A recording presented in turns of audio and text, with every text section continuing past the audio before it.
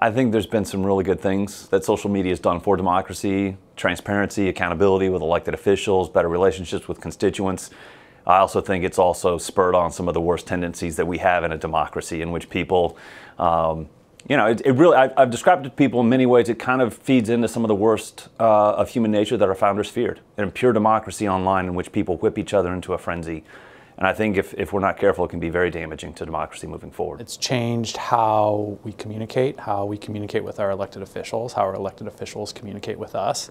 Witness President Trump's Twitter feed, and every time he sends a tweet, it is front page news, and it's on all the cable news networks dissecting and analyzing it. So it's become his press release. The tools that we create, we shape, but they in turn shape us. So I think it has to do with the fact that as a society, we are moving a little bit further away from being embedded in our communities. We see ourselves as being in a location, not part of a place.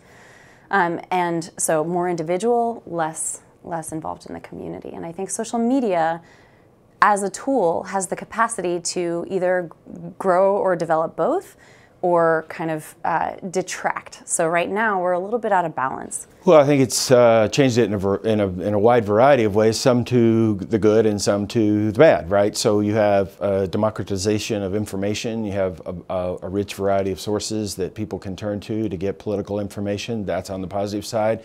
You've also lost some of the capacity of mediating institutions to sort of filter out the more legitimate information from the non-legitimate information, and so there's also an opportunity for there to be greater confusion and misinformation in the political space. In my opinion, it's changed the way that people approach politics and how they see politicians, whether that's good or bad, but it's made them more accessible and made it easier for people to engage with those they're thinking about electing. It's really, I think, become a channel for citizens and people to give feedback to lawmakers and their decision makers.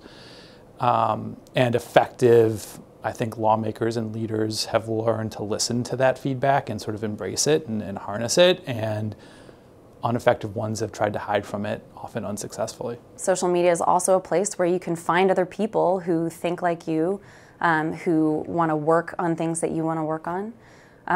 It's a real connecting ground, but we have to take a step back and be mindful about how we're actually using this tool and how it's shaping us.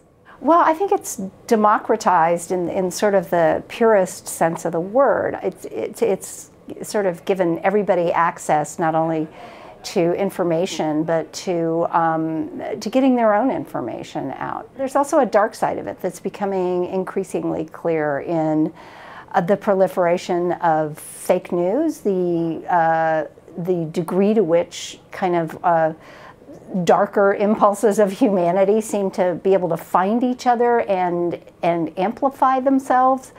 And I think that's the troubling aspect of it.